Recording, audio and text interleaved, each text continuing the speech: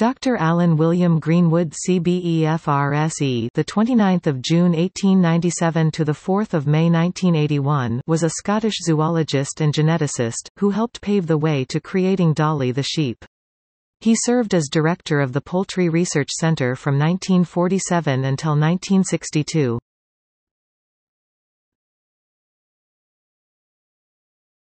Topic: Life. He was born in Melbourne in Australia on 29 June 1897 and attended Wesley College in Melbourne. He then won a place at Melbourne University, graduating BSc in Chemistry and Biology in 1920. He continued as a postgraduate, gaining an MSc in 1923, then travelling to Scotland to study for a PhD at the University of Edinburgh under the supervision of James Coser Ewart. Here he also began work at the Animal Breeding Research Department, later renamed the Institute of Animal Genetics.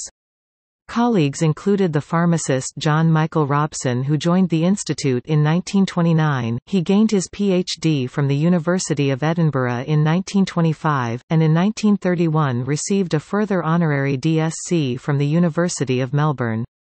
Around 1935 he was joined at the institute by Sanford Sterling Munro. In 1927 he was elected a Fellow of the Royal Society of Edinburgh. His proposers including James Hartley Ashworth, James Coser Ewart and Sir Robert Blyth Gregg. In 1932 he was awarded the Keith Medal for his contributions to the study of the biology of fowl. He served as vice president of the Society from 1943 to 1946 and secretary 1955 to 1960. In the Second World War he served as acting director while the former director, Francis Albert Ely Crewe FRSE, served in the war, and in 1947 he fully replaced him as director alongside Professor James Edward Nichols. The overall speciality was in poultry research, especially chicken reproduction. In the New Year's Honours List on 1 January 1955 he was made a Commander of the Order of the British Empire. He died at 64 Strathern Road in Edinburgh on 4 May 1981 and was buried at Grange Cemetery.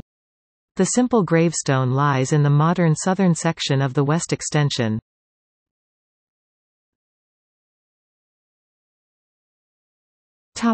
War service. Greenwood served in the Camel Field Ambulance, part of the Australian Imperial Forces, in Palestine in the First World War.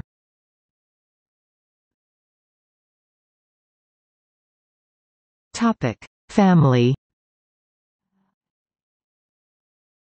He married twice, firstly to Vera Crockett in 1923, secondly to Josephine Peace (1907–2001).